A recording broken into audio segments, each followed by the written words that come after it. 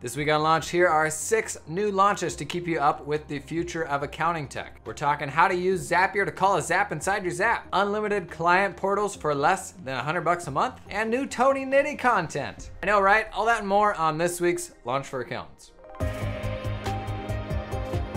Senta, a cloud-based practice management system, has launched its own Zapier integration. I'm a big advocate of integrations first software companies. Too many withhold integrations because they think they know best, or even worse, because they have a conflicting partnership. Boo! That's why we need to recognize the good that Senta's doing here, rolling out their own Zapier integration, and it is a great Zapier integration. But first, what the heck is Senta? I didn't know what they were before I stumbled upon this. They're a cloud-based practice management system for accountants and bookkeepers. Got all the goodies you would expect from a project management system, but it's also got direct integrations with QBO and Xero. But today we're talking Zapier integrations, and it is a good one. Not one of those low effort like contacts only Zapier integrations. So let's cruise through these. First thing you'll notice is there's a lot of them. Second is that they're all instant. That means they're webhooks. The best part about webhooks means you don't have to be on the super expensive Scrooge McDuck Enterprise Premium Zapier plan for your Zaps to run every minute. That's a non-issue. They run right away no matter the plan that you're on. So triggers. New and updated clients. Can't tell you how many times I've seen a trigger just for new clients, not for client updates, which makes it useless. 6 different actions for job statuses and when time records are created or updated. 4 actions: create or update a client, accept a proposal, and create a note. So props to Senta. This is a great Zapier integration and a model to other practice management software companies of how to get away from platform lock-in. Senta plans start at just $29 per month. Check this one out at senta.co. Exciting news here, Conversion, a GPT-3 copywriter, has acquired Headline, another tool we recently featured. A lot of acronyms there. What does this actually mean? GPT-3 is an AI tool that uses machine learning to produce text that looks like it's written by a human. It was released in 2020 and is a big step forward in computer-generated text. A lot of buzzwords there, but the big news here is Headline, who was previously doing its own GPT-3 sorcery, has now been acquired by Conversion. So all that's happening under one roof. I'm still confused. Okay, so here's how Conversion works. You give it a prompt, something like a paragraph, and then you decide what type of output you want. It'll write your website copy. It'll write you Facebook ads, outline a blog post, generate SEO optimized blog topic ideas, write your YouTube titles, and even do long form writing. So let's put it to the test. I've plugged in everything I've said so far about Conversion into Conversion.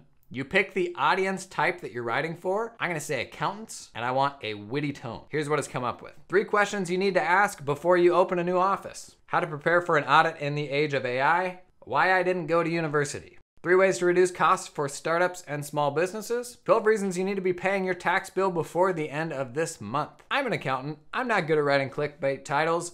Those are pretty good clickbait titles. Now, if you want to target this even more, you can train it further with example blog posts. So if you've already got a bunch of blog posts, you could feed all those in there. And it's going to tailor it based on the content you've written about in the past. Now, one more exercise here that was too good to miss. One of the output types is bad marketing ideas. So I plugged all the same inputs in, set the audience to accountants, and here's what we got. Use GPT-3 to create a book about copywriting. Each chapter will consist of the first 100,000 words generated by GPT-3. That is a bad idea. Create a fake accountant persona, Paul Narbs. Then hire him to do Fiverr gigs and say Conversion is audited by Paul Narbs. That is something else. Publish a book with GPT-3 about taxes, perhaps an absurdly priced coffee table book to collect dust on everyone's shelf, and buy or murder famous public speakers and then replace them with fake people to give a speech. So check that one out at conversion.ai. Starts at just $29 per month. Update from Zapier that may not seem like a big deal, but I think it's huge. You can now call a sub-zap from inside another zap. So you got your main zap rolling along, and one of the actions can be a sub-zap. You can pass variables into it and take outputs from the result. Pretty basic, right? But has some really powerful implications. For example, let's say you got a whole bunch of zaps rolling along, and many of these zaps have common components, like saving to a file system. Now, if you wanted to change that aspect of all of the zaps, it's gonna require hopping in and doing that in every single zap. That's a big pain in the neck.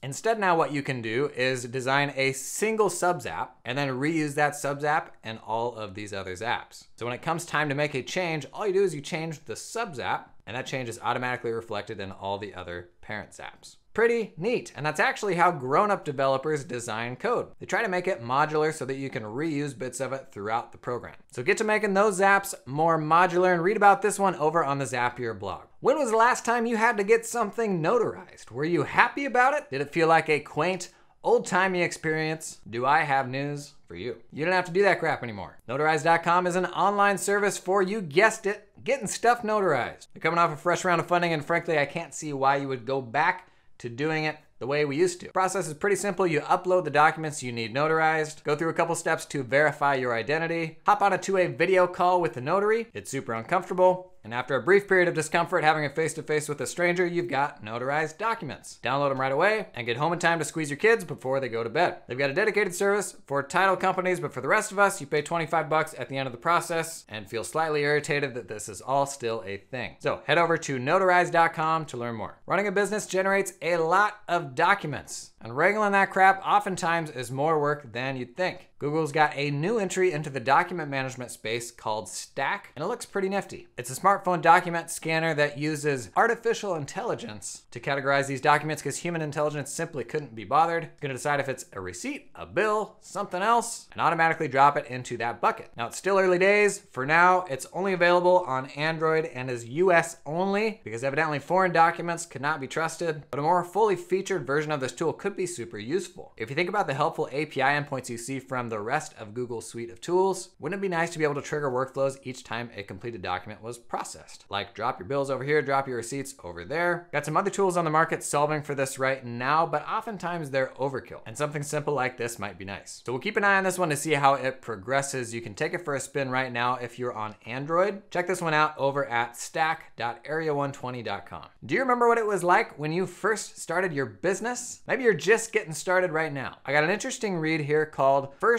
1000. It's a collection of stories about how founders got their very first 1,000 customers, and there's some incredibly creative stuff in here. Things like how Airbnb used Serial to bankroll their early stage business, how Spotify totally faked their product to get initial users, and how Tinder started out as a guest list for sorority parties. I love these kind of stories. I think they're relevant not just to startups, but to those of us exploring a new niche or looking for guerrilla marketing opportunities. You never know what harebrained idea is going to take your business into a new space or open the door to your ideal customer. Check this one out at first1000.co. When you sign up, they're going to send you a new case study each Sunday. That is enough fun and games for this week. If you're not on our weekly newsletter, head over to launchfa.com. Get that to your inbox every Sunday. This week, we recapped the top tools of Q1. Exciting stuff. We'll be back next week with more tomfoolery. We'll see you then.